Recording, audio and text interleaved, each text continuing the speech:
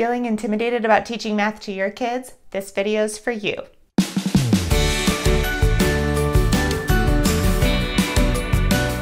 Hi everyone, welcome back to my channel. This is Jennifer from Branch to Bloom, and if you're new here, please click subscribe and like the video if you like it, and feel free to share it with your friends. Today's video is the second in my math series, Teaching Montessori Math at Home, and in the last video I talked a little bit about introducing place value using the golden bead material, and today we're going to talk about introducing the numeral cards. So let's get started with the lesson.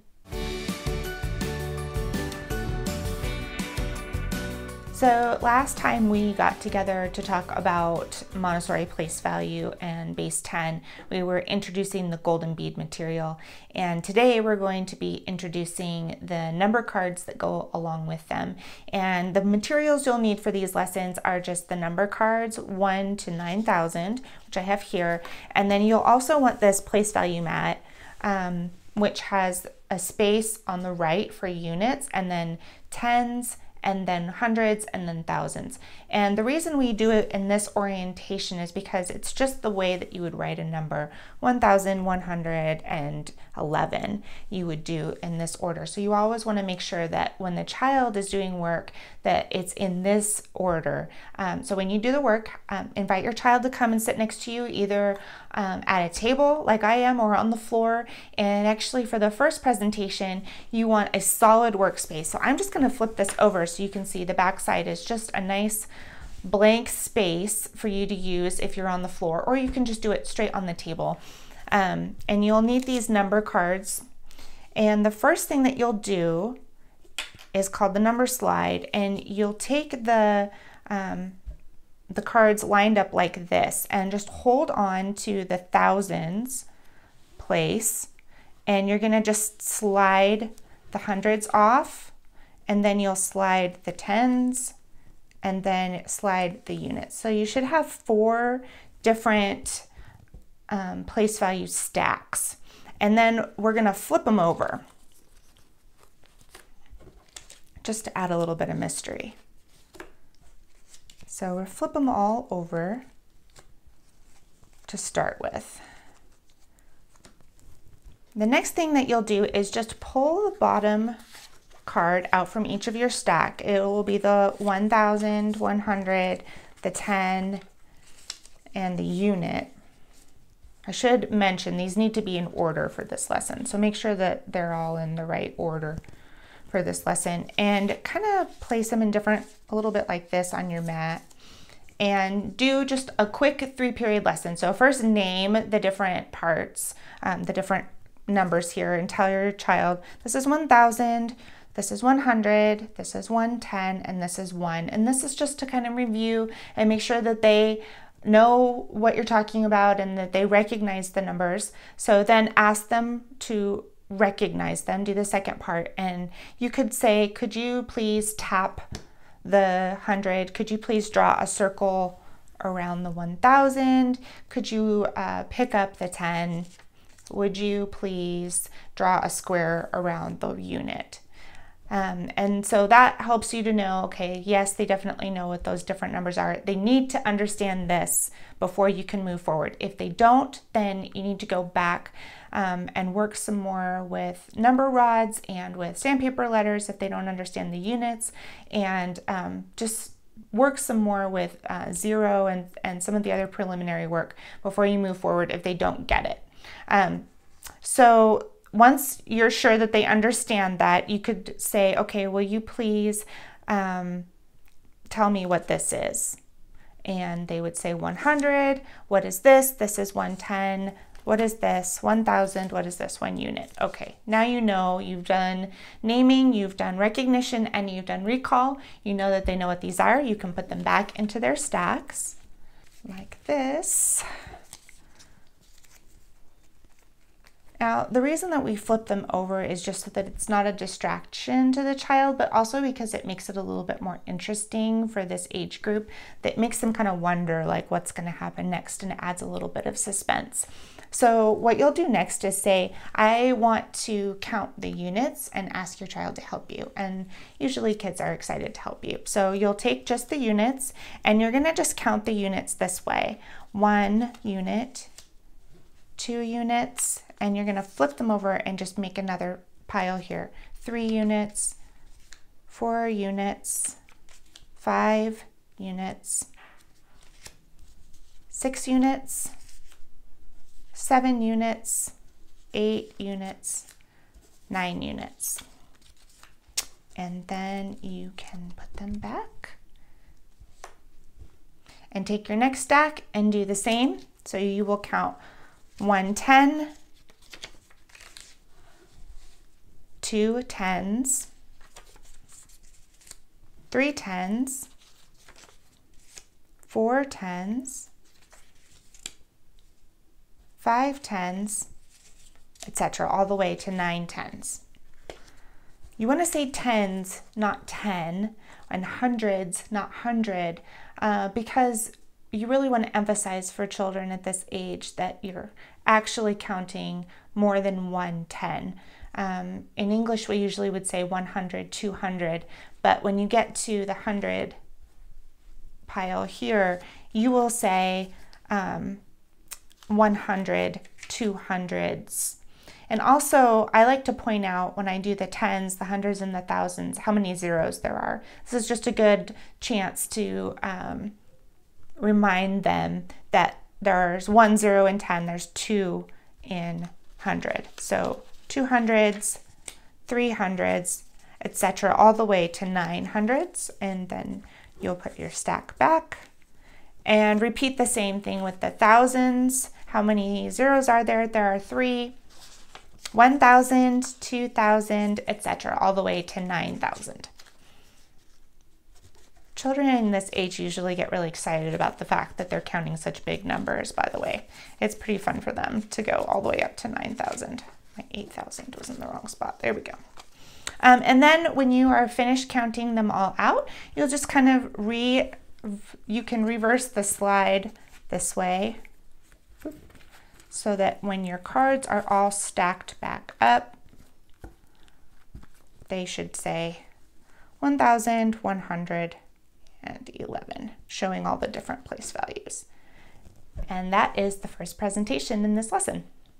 Now that you've introduced your child to the number cards themselves, we're going to do the whole layout. So what you'll do is just bring your mat to your workspace and make sure that the units are on the right and the thousands are on the left. A quick note in case you're new to Montessori, the reason that the units and the thousands are the same color is because they both are ones. So we have 1 unit, and then we have the tens and the hundreds, and then 1,000. And if we had on this mat, which we will later on in different math work as we get more advanced, if you keep going with these place values, the next one would be 10,000, and that would be blue, 100,000 would be red, and then 1 million would be green again. Sometimes that's confusing because when you're just looking at these 4, it can be like confusing about why the units and the thousands are both green. So I just wanted to address that. And so what you'll do is call your child to come and sit next to you at your workspace. It could be a table or the floor, wherever is comfortable, and have them sit next to you so that they are facing the mat the same direction that you are.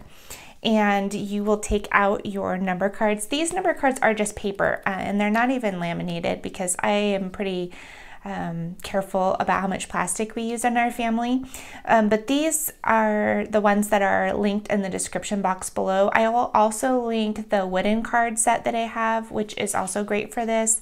And you could certainly laminate them if you want them to be laminated for longevity at your house. I have found with my 2 kids that I really don't need to laminate things unless they are going to get wet. So what we do here is we're just going to do the same slide we did before. So I'm sliding these off. So I have 1,000s, and then the hundreds. I'm going to make a pile here, tens, and units.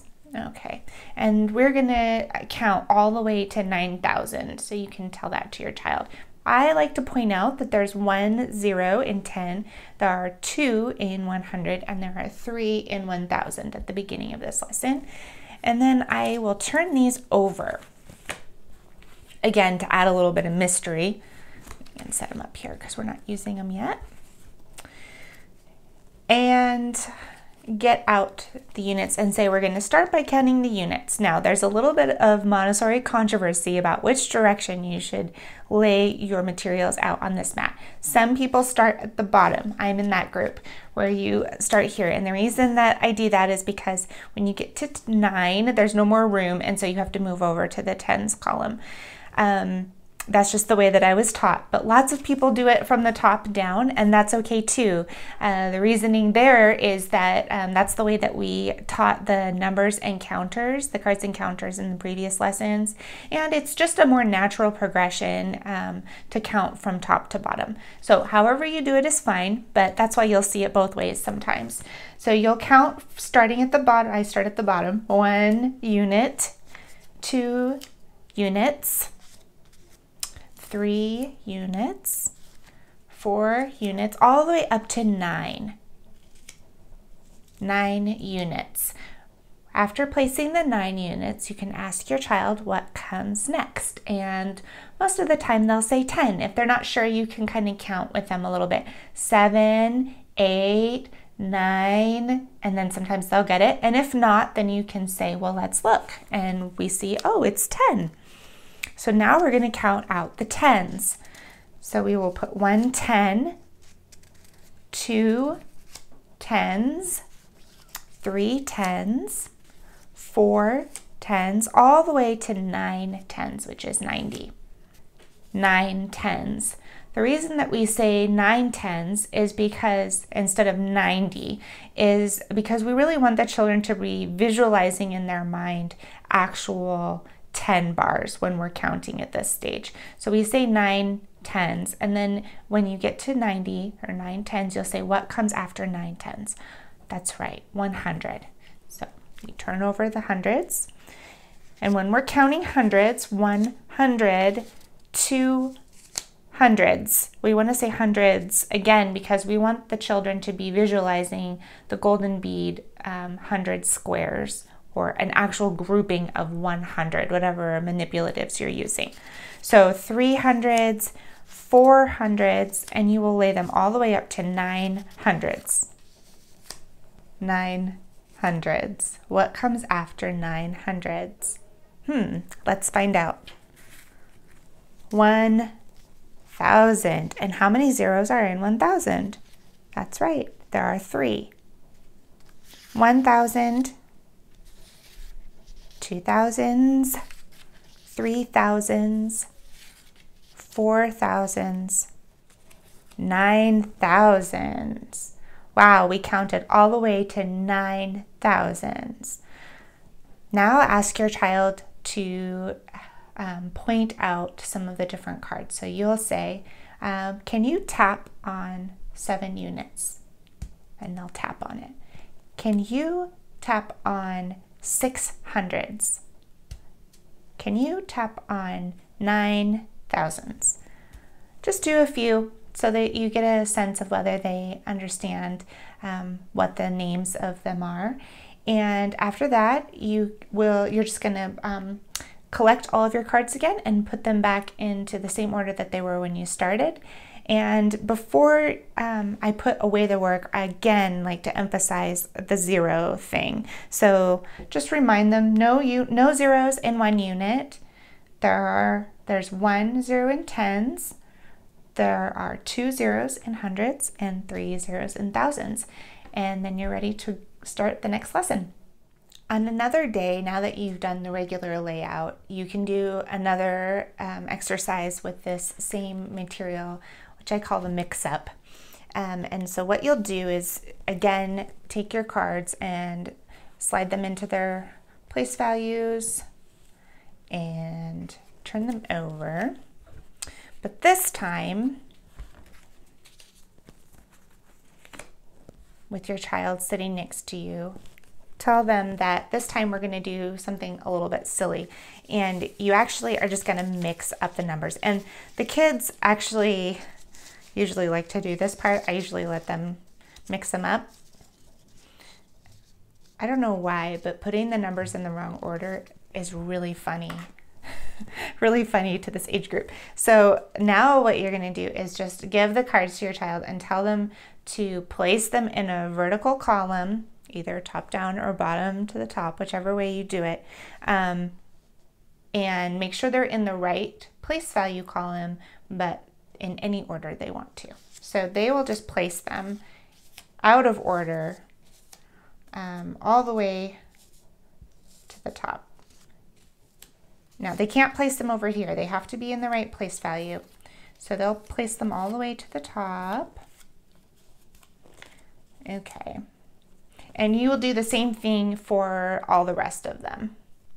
So now I've laid all of the cards out, and once your child has them all laid out on the mat, you're going to test their recognition. And we did this with the layout where everything was already in order, but this is a little bit trickier because when you ask them, for example, to tap on 100, 100 isn't in order anymore, so they have to actually look for it, and it makes it a little bit more challenging. So you'll say like tap 100, can you tap on 9,000, can you tap on 2 tens, can you tap on 8 units, for example. And then after they have interacted with it enough, then you can say, wow, this is really a mess, isn't it? It doesn't look like it's in the right order at all. Maybe we should put it in the right order. Will you help me? And get them to help you to put the units, starting with the units all the way to the thousands, in their correct order. So once everything has been put in the correct order, then you will just slide the cards back into their stack, and that's the end of this activity. I hope this video was helpful for you. If it was, would you do me a favor and give me a thumbs up below? And subscribe to the channel and click the notification bell if you don't want to miss out on any of my upcoming content. If you teach this lesson differently than I do, or if you have any questions, please leave me a comment. I always check the comments and I always respond to them. My next video is going to be using the golden beads alongside the cards, and so I hope that you are able to join me for that. Thanks for watching today, and I will see you next time.